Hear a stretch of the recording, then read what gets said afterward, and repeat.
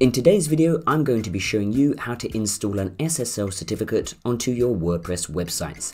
This is Elliot with Verpex, and let's get straight into it. Let me firstly start off by going over what an SSL certificate actually is. So an SSL certificate is basically a digital certificate that validates a website's identity. So it encrypts data and protects any communication between a web browser and a server, which means less hacks and attacks on your website. So why do you actually need an SSL certificate? Well, like I mentioned, it helps to improve security, meaning less hacks and attacks on your website. It also helps to improve your search engine rankings.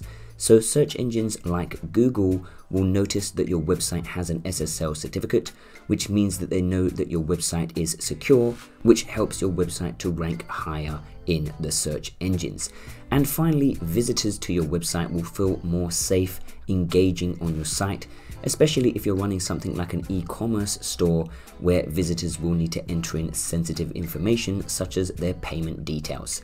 So now that I've gone over that, let's go into actually how to install an SSL certificate onto your WordPress website. So in order to install an SSL certificate, you are going to find your hosting and you are going to click on this. You can then scroll down and click on Login to Control Panel. From here, you are going to scroll down to where it says Domains and click on this. You are then going to find the domain name that you want to install the SSL certificate on, and where it says Force HTTPS Redirect, you're going to turn this on. It will then say Success.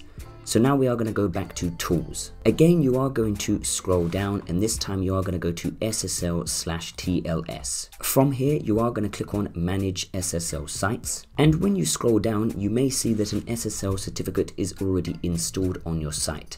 However, if you don't see this, you can go to Select Domain. You can select the domain that you want to install the SSL certificate on. You can click on Autofill by Domain, and then you can scroll down to the bottom and click on Install Certificate. You will then see SSL Host successfully installed, and you can click on OK. And now your SSL certificate will be installed on your WordPress website.